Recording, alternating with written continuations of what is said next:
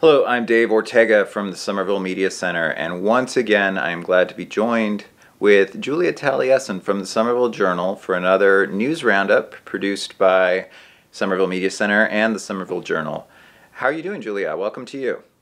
I'm good, Dave. How are you? I'm doing all right. Good. As we have been doing for the past few months, we have started off the news roundup with COVID-19 statistics, being in the middle of this pandemic.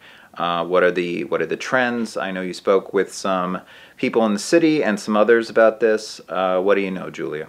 Thank you. Yes, I appreciate that. Now I think more than ever, this is kind of on people's minds, especially given the holiday that we just had and the holiday that is coming up.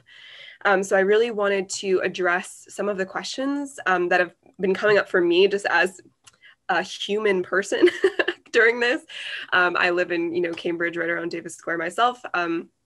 So I think that it's really important that we're all paying attention to the most recent and up-to-date public health data that's coming out around holiday travel and around the infection rates in our communities.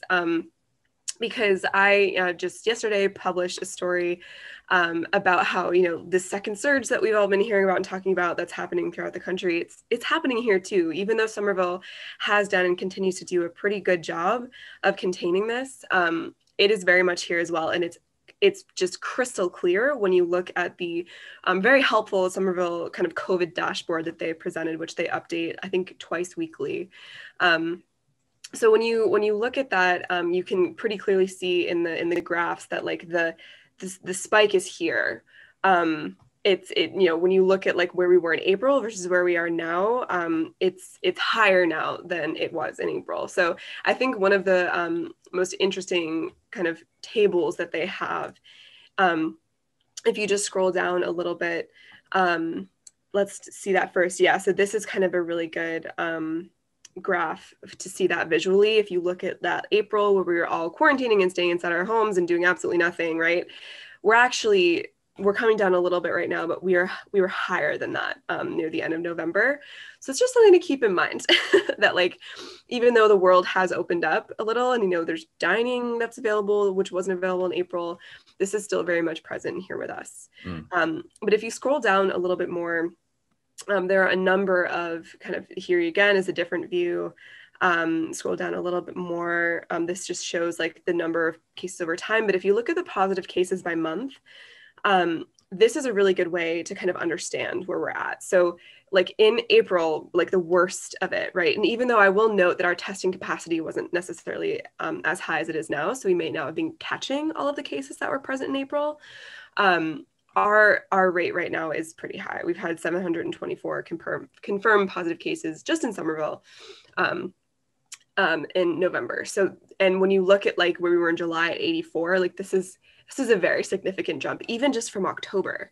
That's pretty big. And our testing capacity has remained pretty consistent since October. So that really does reflect where the surge is at the moment. So I think kind of, I was curious about this. I wanted to know what this meant. So I got in touch with the Cambridge Health Alliance, as well as Somerville's Director of Health and Human Services, Doug Kress. And I just asked, like, where are you guys at with testing? Are you prepared for what's going on? Are you better prepared than you were? And CHA definitely said that, they are much better prepared with PPE, with testing capacity than we were in April. Of course, we know so much more now than we did. But demand for testing remains really high. CHA has shifted a little bit, so they're only scheduling out 5 days in advance. And I think this is a tactic to try to ensure that this is people who need tests, not people who are scheduling out tests so they can travel or do something else. When I spoke with them earlier this week, they were fully booked and scheduling appointments for next week. And they did notably see a pretty significant uptick in requests for testing before Thanksgiving. And what they said is that, they encourage people who feel they have been exposed to COVID to get tested, and encouraged people to follow the CDC guidance, which calls for staying at home. And the reason why I wanted to note on this is because for a lot of Somerville's response for this pandemic, there's been a general kind of like, everyone should get tested. You know what I mean? Get tested if you're curious. get tested if you're seeing this person or not, like, but, you know, quarantine and stay home as much as you can. Yeah. But one thing when I looked at the CDC website, I noticed is in, you know, right on the front, it says, not everyone needs to get tested. And they note specifically that people who have symptoms, people who have had close contact with someone with confirmed COVID, or people who have been asked or referred to get tested by a provider, a health department, etc. So that's pretty specific. And I think why this is relevant is because, you know, we've just had Thanksgiving. The city of Somerville and CHA confirmed that there were higher kind of requests for testing before Thanksgiving, and that this was largely due to people probably wanting to travel and see their families.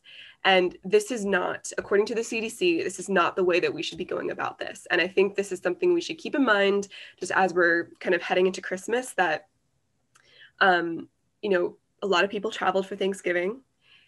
It takes about 2 weeks for us to kind of see the impact of higher exposure, right? So in probably a week or so, we may begin to see an uptick in cases from the people who traveled in Thanksgiving, which will be about 2 weeks before Christmas. So this is why it's so important to stay up to date with things, because things can change so quickly. But those people will probably need testing. It's important that they have access to testing, and that people who do not have COVID, have not been exposed to COVID, but simply want to see their families, don't clog up our testing channels before the holidays. And, you know, to be frank, like I said, I'm a human. I want to see my family desperately. You know what I mean? I miss them so much. And I think, though, it's still, like, one thing Doug Kress said, I just want to share kind of a quote, is that the sooner we can control the virus, the sooner we'll be able to get together. And we need to have difficult conversations with our family and friends to change how we are gathering this year so we can be around next year to gather. And it's a little bit doom and gloom, I understand.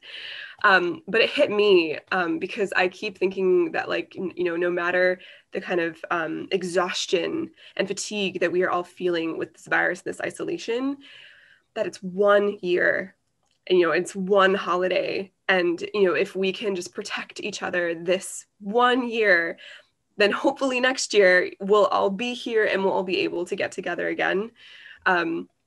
So, you know, I just encourage people to kind of keep up to date. We have ongoing coverage of this. Keep checking with CHA, keep checking the City of Somerville's website, because I think we're going to have to make some hard decisions. And after speaking to Director of Health and Human Services Doug Kress and CHA, did they have any reasoning behind the dramatic increase in cases between October and November? No, they honestly didn't. I think they they did not directly attribute it to the higher, like, desire for testing for Thanksgiving. I think the general kind of thought around that is that many of those tests were not for people who have been exposed at all.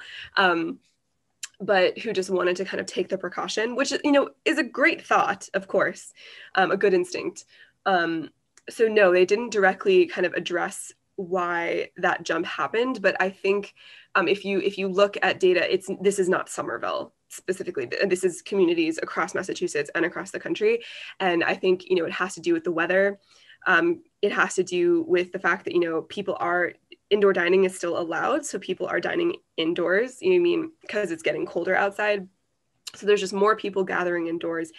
And one thing that the governor has addressed is that the vast majority of this spread now is not happening at, like, big gatherings. It's happening at gatherings of, like, 5 to 10 people. It's happening at those small Thanksgiving dinners, you know what I mean, where you see people outside your pod. It's happening, you know, when you go get a drink with a friend inside who is not necessarily in your pod, you know what I mean? If you just break quarantine to, like, hang out with a few of your friends, even if it's under the 10-person gathering limit in Somerville, like, that is where the majority of the spread is happening, because people are kind of just getting complacent. And because so many people are asymptomatic for this virus, right? So it's not isolated to Somerville, which is, I think, reflective that this is kind of a trend of behavior kind of across a wider area. Yeah, yeah. You know, a vaccine is on its way. It's not going to be tomorrow, but it is on its way. that's, just to kind of jump on that for a second, I was reading the New York Times this morning, and they had kind of a, you know, draft timeline, if you will, of like when different populations might get the vaccine, because the two of the vaccine, Moderna and Pfizer, are going to go before the FDA for approval this month. So theoretically, people could start getting the vaccination this month, starting with, I think, people in long-term care facilities and healthcare workers. But when you look at that, it's going to take some time. You know what I mean? This New York Times timeline had like, the long-term care facility and healthcare workers in December, but this vaccine also requires 2 shots. So there's going to need to be 2 doses. So then they will get dosed again a month later, and then they will have the full vaccination. So it's going to be a process, you know what I mean? And after they get tested, then it will be elderly folks, people over the age of 65, most likely, people who are frontline workers in different capacities. And it probably won't reach the likes of us for a while. Probably, I think spring is what the New York Times was estimating. And even then, like, we're still going to have to be taking certain precautions, because it doesn't necessarily mean that everyone's like, woo, like home free. But still, it's on the horizon, you know what I mean? Which is kind of another reason, like you said, to kind of just like hang on, to not get like so attached to this one holiday that like we make really, really stupid decisions and lose people we love. Over 250,000 people have died in this country of this virus. You know what I mean? And it's like, the end is like, it's barely in sight, but it is, in that sense that people will start being protected very soon. So if we can just kind of hope, cling to that hope just a little bit, and just kind of make those hard decisions in the next month, we may be okay a little. You know what I mean? So yeah, thank you for bringing up the vaccines. Moving on to some news that is on a lot of people's minds right now is civilian oversight of the police. And the city has taken some action on that and hired two new hires for civilian oversight of the police, which I believe it hopes to be a national model for. What do you know about that, Julia? Yeah, this is a big move regionally, but it's also just a big move in Somerville, because at this meeting when they were hiring these 2 new staff members, I think Matt McLaughlin, the city council president, noted that this is the first time in 170 years that the city council has hired dedicated staff. It was like kind of a historic occasion, and a bit unprecedented. So they were really excited, and they were happy, thanking the counselors on the hiring committee and, the generosity of the mayor for funding these positions. So what is kind of going on is, there are a number of ways that the city has committed to looking into civilian oversight of the police. The mayor is engaged in hiring a director of racial and social justice. And when you read the job description, part of that position is to kind of oversee the community process around this. And that kind of is on the administrative side. And these 2 new staff appointments are on the legislative side. So the positions they filled are a legislative and policy analyst position and a public outreach coordinator. And the people, just my own humble opinion, the people they chose and that were unanimously appointed at the city council meeting seem pretty darn cool. And regardless of your opinion, they seem epically qualified for the positions that they were hired to do, which is pretty cool. So at this meeting, just hang on, let me pull this up. They also were appointed very quickly. Usually appointments go through the confirmation of appointments committee and this whole process. And because these were hired by a committee of these were recommended by a small committee of city councilors, they went to the full council meeting and were approved at the full council meeting. So it was very quick. And they said that was on purpose because they really want to get started on this. So the people that were hired for the legislative and policy analyst position, it was Iram Decina, who is a law graduate of Suffolk Law. She graduated in 2019. She's a Miami native, but she has lived in Somerville for the past 4 years. She moved here to go to law school. She's very interested in community work and has a pretty impressive record. What I thought was really cool is McLaughlin asked her during this appointment process, suppose we draft legislation that's, admired nationwide, like what would you like to say that you've accomplished? And she seemed really on board with that. Her response was that she wanted to be a part of creating a more wide lens model instead of something that's more incident responsive. Because she noted that in this year where, there were so many protests and such a kind of strong reaction to some of the brutality that's been going on, that there were a lot of kind of immediate responses and like reforms in small ways, but not necessarily ones that were well thought out or that could apply more broadly. And that she really wants to be a part of creating something that can be used as a model, which is a big goal of Somerville. So that's really cool.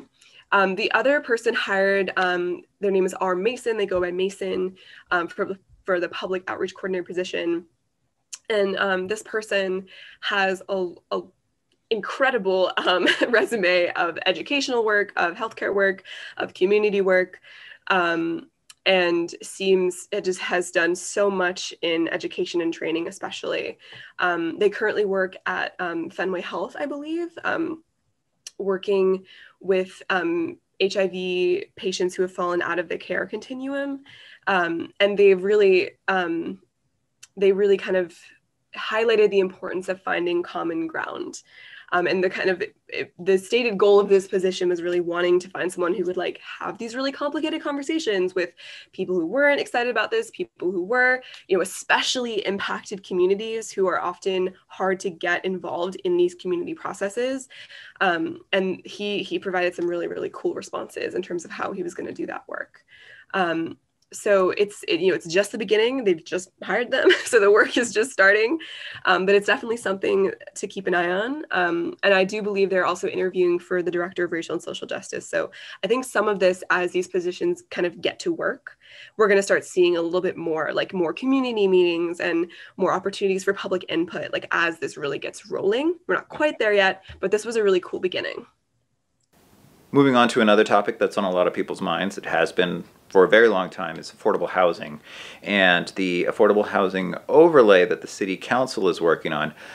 What can you tell us about that, Julia? Sure. So this is, there's been a lot of discussion about this in committee at the City Council. Many people who pay attention at all to the community process knows that a big zoning overhaul was approved last year. And overlay districts are kind of like an opportunity to just kind of like create opportunities in different districts without having to redo like the whole zoning code. And they have like specific things. So there's like a small business district overlay. This is the affordable housing overlay. And I kind of think of it like you have a map underneath. And this is like kind of like a transparent thing with like fun little colors that like goes on top that shows where you can do different things. And that's my own visual brain, I guess. But I think it's really cool.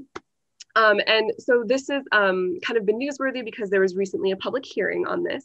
It's not completely finished yet. There's a pretty significant draft that's been worked through many times. But the point of a public hearing, of course, is to get public input. So they had this public hearing and are kind of now reviewing it.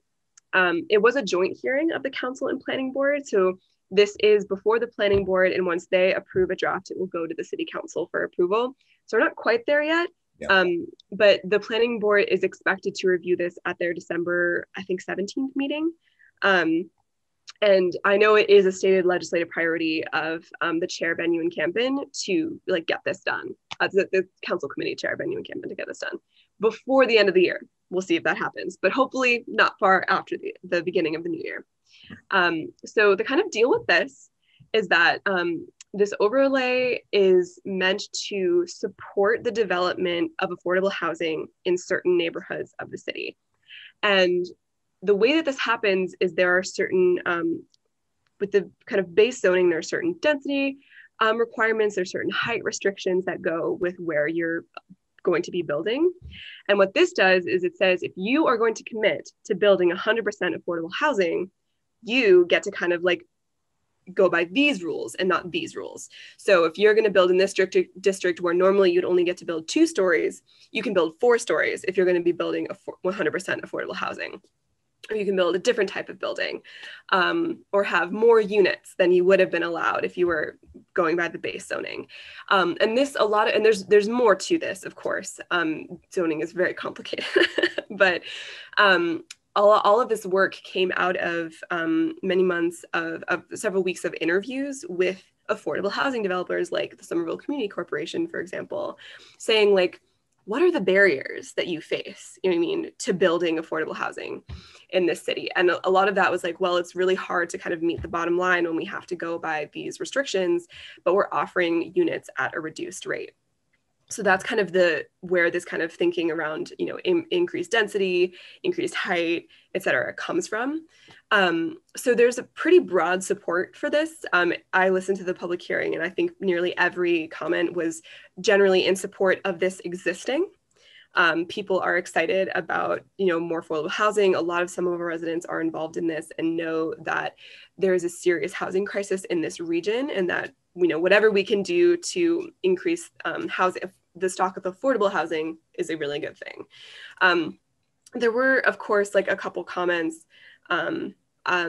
Renee Scott, who is one of the co-founders of Green and Open Somerville, said she was really in support of the overlay, but did express concerns that it currently allows a deviation from the allowance for the minimum green score and open space requirement, which means they wouldn't have to build as much green space or open space.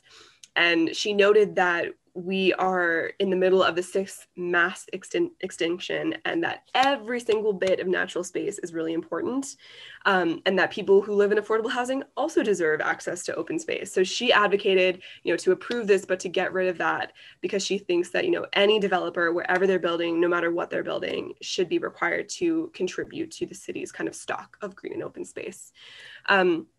So this is just to say that, you know, if you're still interested in this, there's still opportunities to get involved. I would reach out to the planning board. And definitely, if you have questions, reach out to Councillor Ewan Campen. But yeah, something to pay attention to if you're interested, but there's more to come. And some not so great news. There were a couple of businesses that closed their doors last week. Moroccan Hospitality on Somerville Ave, and Once Ballroom on Highland Ave.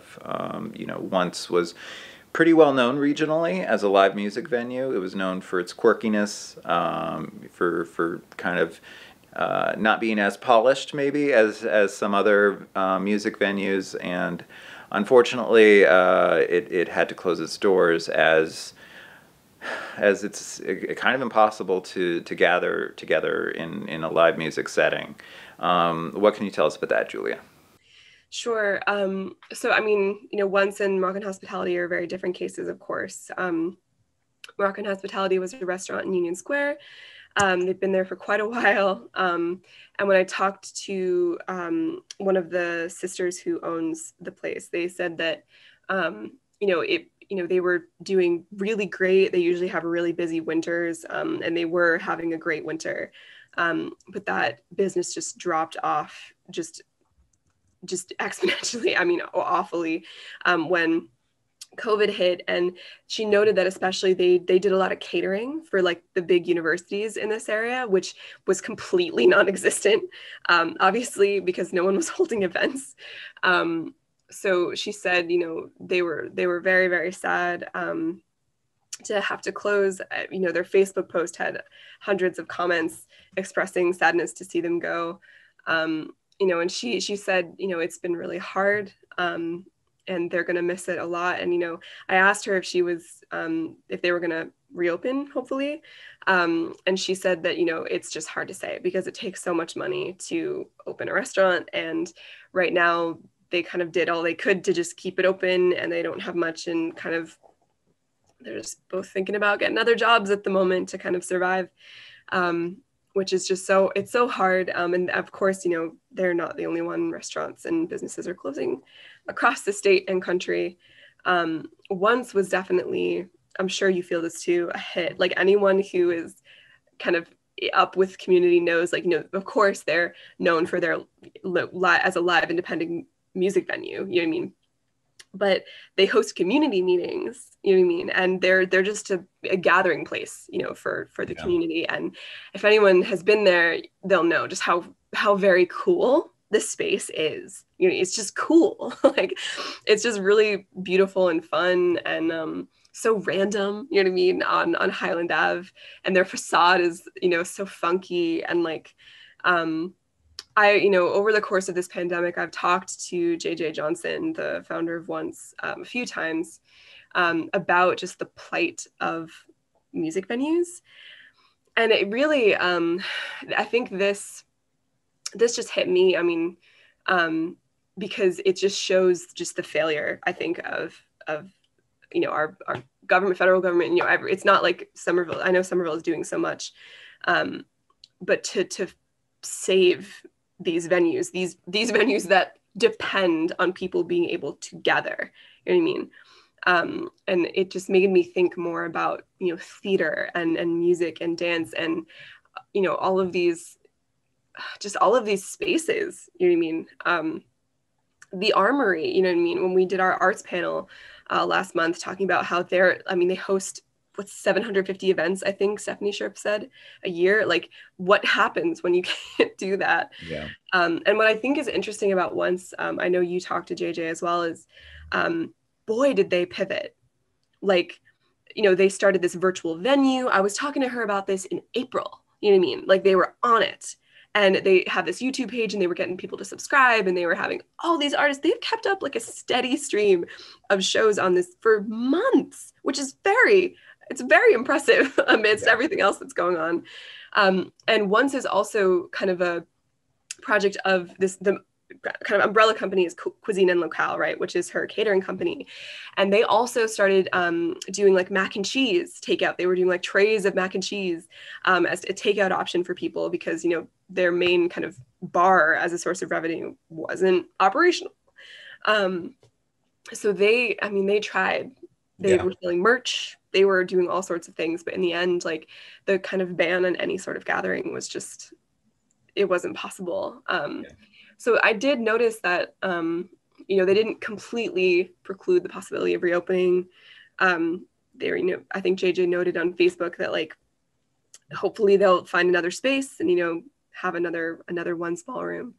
But it's a big loss for Somerville. And just to close things up, Union Square Main Streets is kind of the business organization for the Union Square businesses, and they're hosting a holiday stroll Friday, December 4th through the 12th, and participants have a chance of winning up to $1,000 for helping to judge storefronts. So there's an initiative to participate if you need some extra cash. So you can visit unionsquaremain.org to find out more information.